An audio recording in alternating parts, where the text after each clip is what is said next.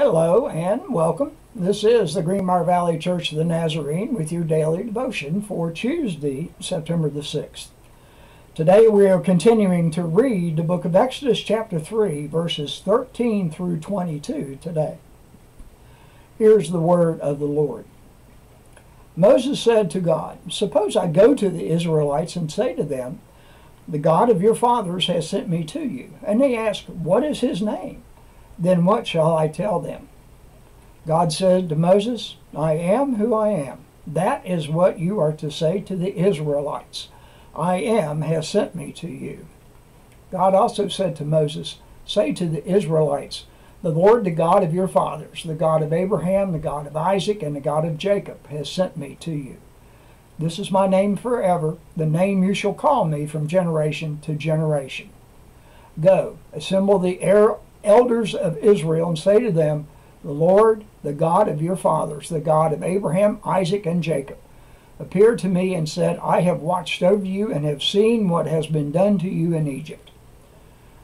And I have promised to bring you up out of your misery in Egypt into the land of the Canaanites, Hittites, Amorites, Perizzites, Hivites, and Jebusites, a land flowing with milk and honey.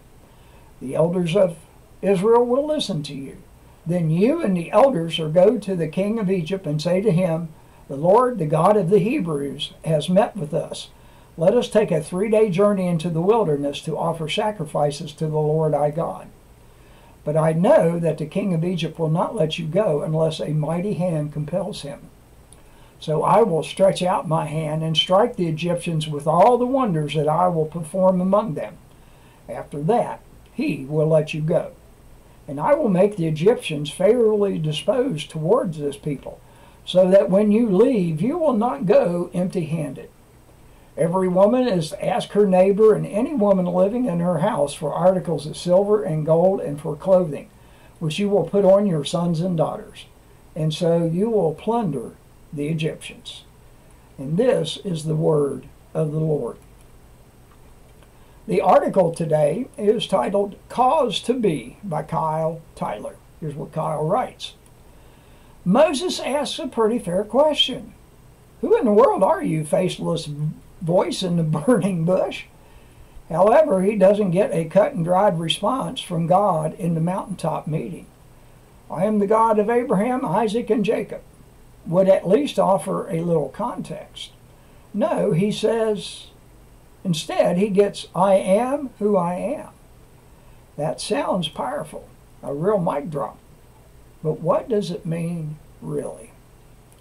A quick word study in the ancient Canaanite offers a little clarification. The original text here most likely translate as "I caused to be."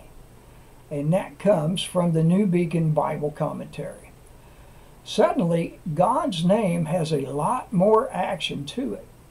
"Who are you?" asked Moses. We can read in God's answer something like this: "I am the one who caused you to be. I am the one who caused the world to be.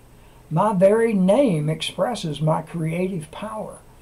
The world is because I caused it to be. You are because I am." What can you say when the one who caused and causes you to be tells you to go? How is there any other answer but yes and amen? The hymn today is "Immortal, Invisible, God Only Wise" by Walter Chalmers Smith. "To all life thou givest, to both great and small." And from the book of Jeremiah, chapter 15, verse 16. "When your words came, I ate them. They were my joy and my heart's delight. For I bear your name, Lord God Almighty." And that is your daily devotion for Tuesday, September the 6th. Have a blessed day.